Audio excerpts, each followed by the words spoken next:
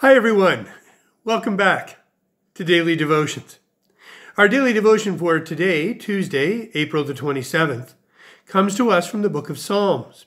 We're going to be reading Psalm 22, verses 25 to 31. From you comes my praise in the great congregation. My vows I will pay before those who fear him.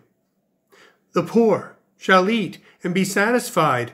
Those who seek him shall praise the Lord. May your hearts live forever. All the ends of the earth shall remember and turn to the Lord, and all the families of the nations shall worship before him. For dominion belongs to the Lord, and he rules over the nations. To him, indeed, shall all who sleep in the earth bow down. Before him shall bow all who go down to the dust, and I shall live for him.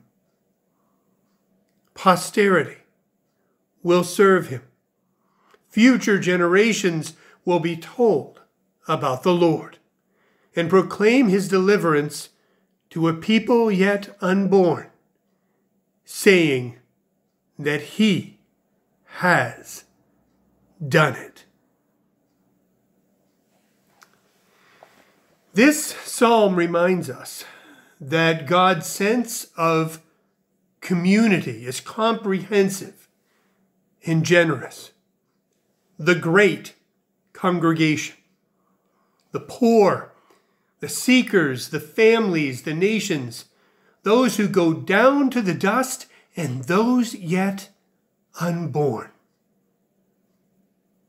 My vision for the kingdom is chronically nearsighted, but this scene widens my view. These promises live beyond our individual congregations or this era of church. They cannot be contained by one political party or the other or the other or the other.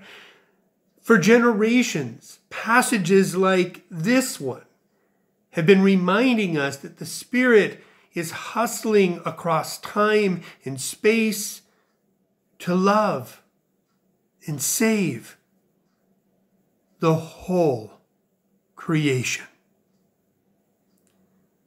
Let us pray. Lord of Kairos, you gather what is ancient and new for praise and promises. Thank you for pulling us into relationship with all that you have made. Teach us to practice commitment to everything you love and redeem. Amen.